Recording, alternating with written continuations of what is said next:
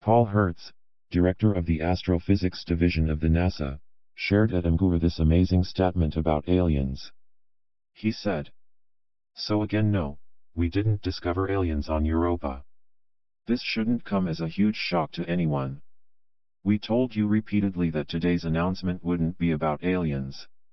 But every time we do one of these things with the press, inevitably you guys think it's going to be about aliens. So I will let you in on a little secret.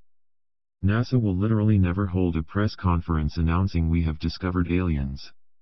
Aliens are going to discover us, and when they do it won't be pretty.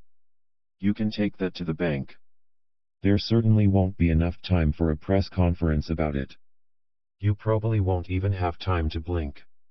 Just a hot white flash in the sky and then lights out. As far as the universe is concerned, relatively speaking, we are infants. Lord knows we act like it.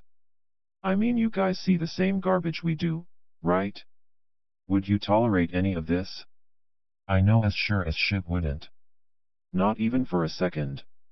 We are basically infants, and when the adults show up, and they show up soon or later, it's game over.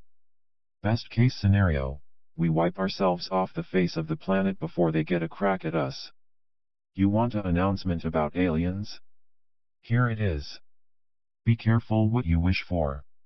If you guys knew even a fraction of the shit we do, you will never sleep again. I promise you that. Paul Hertz, Director of the Astrophysics Division at NASA.